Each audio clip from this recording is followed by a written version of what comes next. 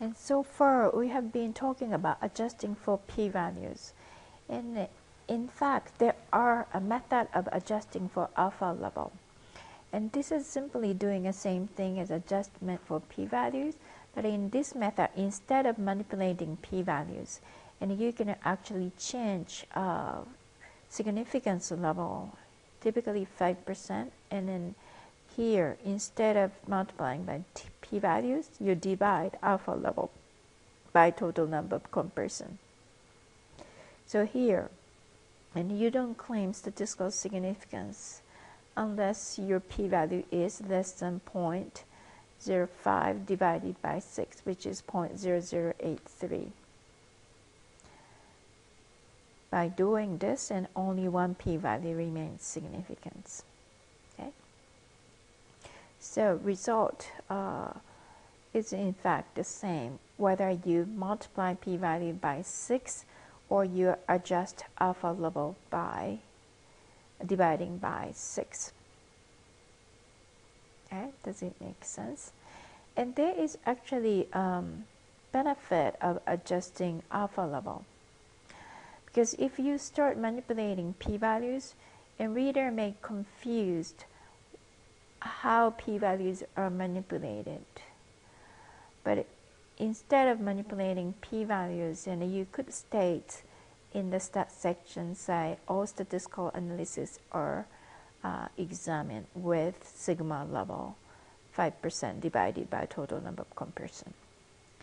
And that way, it's probably easier for reviewers to understand what's happening. Okay. And also adjusting for alpha level instead of p-values, and we could apply this concept of multiplicity adjustment in sample size computation. So if you want to conduct sample size analysis for using a PS for the study involving 3 groups, okay? And what you can do is you can base sample size on 2 groups, okay, although manipulating alpha level. So when you have 3 groups to compare, and you have a choice to make in terms of total number of comparisons. If you claim you only compare new drug, let's say you have 2 types of new drug, and then control drug, and you have 3 groups, but you just compare drug 1 versus control group and drug 2 versus control group, and total number of pairwise comparison is 2. So you divide alpha level by 2, and which is 0.025, and then you grab that alpha and put it in a PS. Okay, so it will say you require 93 patients in each group, and then you multiply that by 3, and that gives you total number of subjects for your study. And instead, if you want to compare drug 1 versus drug 2 also, then and you are conducting 3 pairwise, and then you divide alpha level by 3 and then plug that number in PS, and then PS will tell you you need 103 samples per arm, and you multiply that by 3, and then that is the sample size for your study. Okay? Right? In this example, and we will talk about how to adjust confidence interval using multiplicity adjustment. In this example, show 30-day age, sex, standardized mortality rate among patients who are hospitalized with MI, grouped by regions in England, okay, and per million persons. So you see here, okay, and about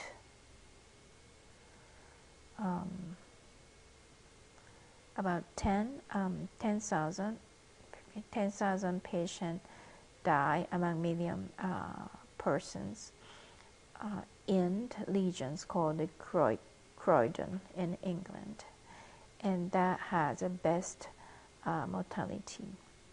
And the worst mortality you can find the region of northwest Lancaster, and that is about 40,000 deaths among million persons. Okay, and then when you compare each of confidence interval to the average of England, average mortality in England, and you can judge which hospitals or regions are better than average.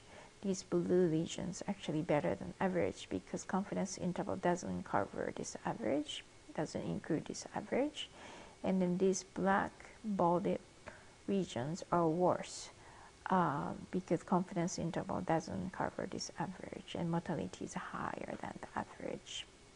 Okay, and this is clearly the result of multiple comparisons. Since you conduct so many p-values, confidence interval linked to p-value. So when you show more than one confidence interval, and then you are facing to multiplicity issue. Okay, so in this case, what instead you can do is, and instead of using 5%, 95% confidence interval, you compute 99.98% confidence interval. And how I computed this confidence interval, and I divide 5% by 25, and that gives 0.02%. So 1 minus of that and gives 99.98% confidence interval. So I counted these are I counted about 25 comparisons on this field. In fact, and they didn't share all comparisons, so probably we need to penalize more in this case. Okay, so after you use 99.98% confidence interval, and that makes confidence interval larger, and therefore, and only much fewer regions are now claimed as better or worse than the national average. Okay, so actually only these two here, maybe this one too. Okay, so you can use by adjusting for alpha level, and you can easily apply multiplicity adjustment in confidence interval or in sample size computation. We learned how to adjust for p-value or significant level, alpha level for multiple comparisons. And the adjustment for multiple comparisons is highly controversial. In the book of Stevenson, famous British statisticians, he is the authority, said it can be claimed that if all tests conducted are reported not only significant but non-significant results, then there should be no problems. So he said it's okay not to adjust for multiplicity if you show result of all the hypothesis testing you conducted. Okay, so when that becomes problem is when you start cherry picking. And when you start selectively reporting those tests which are significant and ignoring other results, and this does cause a bias. Okay, so the very important thing is you need to show all of the result of your analysis on the analysis a priori planned. A priori means before you look at data, then you know what the test you're going to perform. Once you put it in a protocol, and then you need to show the result of all the analysis. So Stevenson says as long as you do that, you don't have to adjust for multiple comparisons. And also he said, in general, the probability of making at least one type 1 error, at least on type 1 error, depends upon correlation between the outcomes. the Bonferroni correction is rather pessimistic and will be conservative, whereas may usually be expected to be the case. Clinical outcomes are positively coordinated. So when the tests are coordinated and he said Bonferronis are too conservative, okay, and the method which account for those coordinations typically gives less conservative adjustments are more suitable.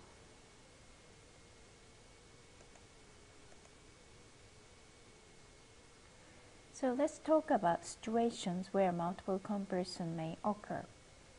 So number one is one we have been talking about. This is to compare among many groups. So you can conduct pairwise comparison, multiple pairwise comparison. Okay?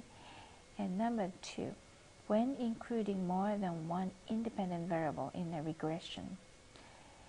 And so in this case, you, for example, want to assess effective age, gender, and BMI, and smoking, cholesterol on antioxidative stress as an outcome.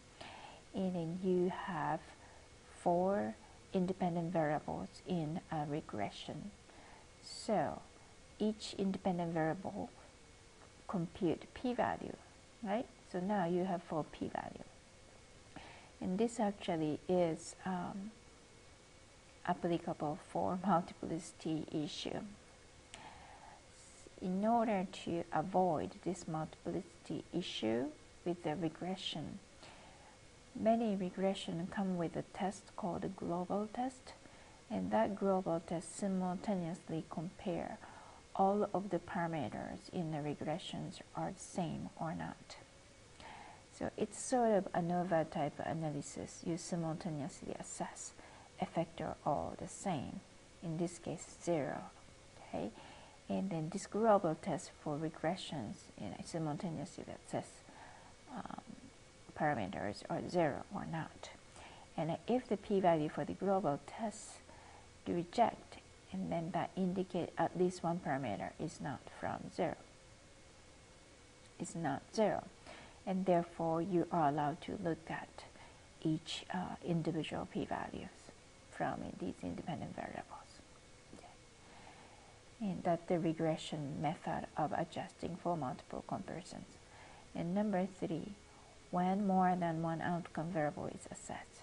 So when you conduct, for example, RCT, and you may look at mortality as an outcome, or hospital length of stay as another outcome, ICU length of stay, and hospital cost, or time to off from ventilation, and or biomarkers, many biomarkers.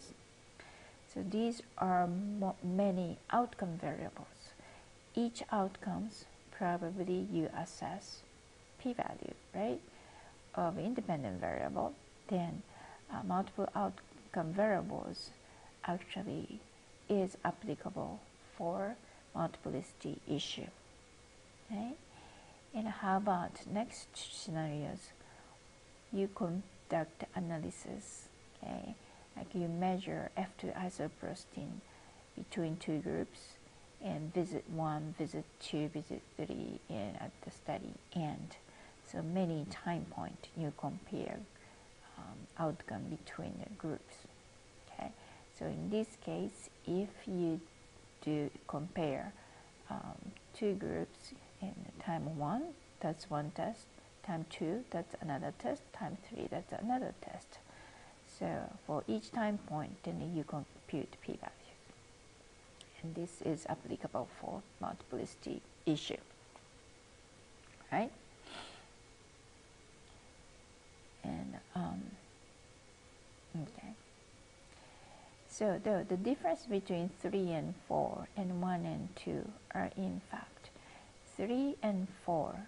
When 3 outcomes are related, and 4 you repeat analysis over and over at different time points. And these many tests are coordinated in 3 and 4, and tests are coordinated. For example, mortality may coordinate longer hostel lengths of stay. Longer hostel lengths of stay coordinate with longer ICU lengths of stay. Longer ICU lengths of stay coordinate higher cost in ICU, and longer time to extubation from ventilation, and so on. So when the outcomes are coordinated, some markers, IL-6 coordinate with CRP, and so on. Some markers are coordinated. So when the variables are coordinated, you don't want to use methods such as Bonferroni, which totally ignore coordination. Okay? And so method of 3 and 4, we